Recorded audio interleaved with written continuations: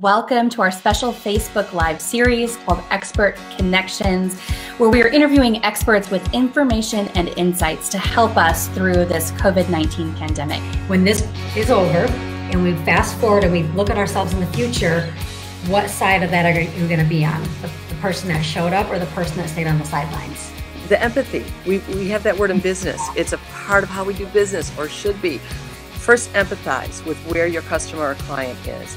There are a lot of problems to solve right now, and that means that there's a lot of opportunities to do the thing that you're really good at. This huge thing that's happening to all of us is a spectacular opportunity to question our business models and question our value propositions and question our mission and our vision. There is a lot of news today about relief for individuals and businesses that will be coming from the federal government. Number one, well, you need to do some really strong critical analysis of your business, and you got to look at your numbers. And the number one thing you need to do is preserve your cash.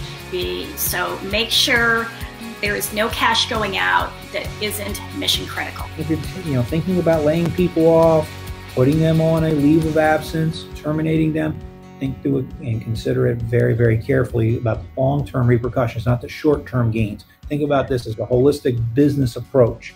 If your neighbor tells you something, it may not be right. It happens all the time. So just make sure you're trying to get good information. There's some level of grace that people need to have when they're dealing with everybody, because everybody's really stressed out. Everybody feels this anxiety. Hey, we're trying to figure out what's going on from our end. You're trying to figure out what's going on your side of things. We're trying to share information. We're all doing the same thing. We need to genuinely and authentically care for our clients and then tell them that. Tell them, show them how we're there for them. Let's not be reactive. Public safety and health are absolutely paramount at this time. But mindset is paramount too. So one of the best ways to improve our mental health is to connect with the here and now. But when you need that break, when you need that downtime, when you feel drained, take that break too. It's just as important, if not actually more important, for your own mental well-being. You are your own most valuable asset. What we have to remember is that just because it doesn't work for us does not mean that we are failing.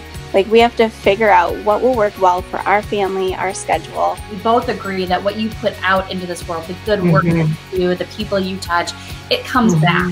It's really made us look at the norms that we exist in, right? And adjust. There are so many blessings that come with that through wisdom and creativity and a whole different perspective. So I'm confident that this whole experience is going to bring out some positive change for each of us as well.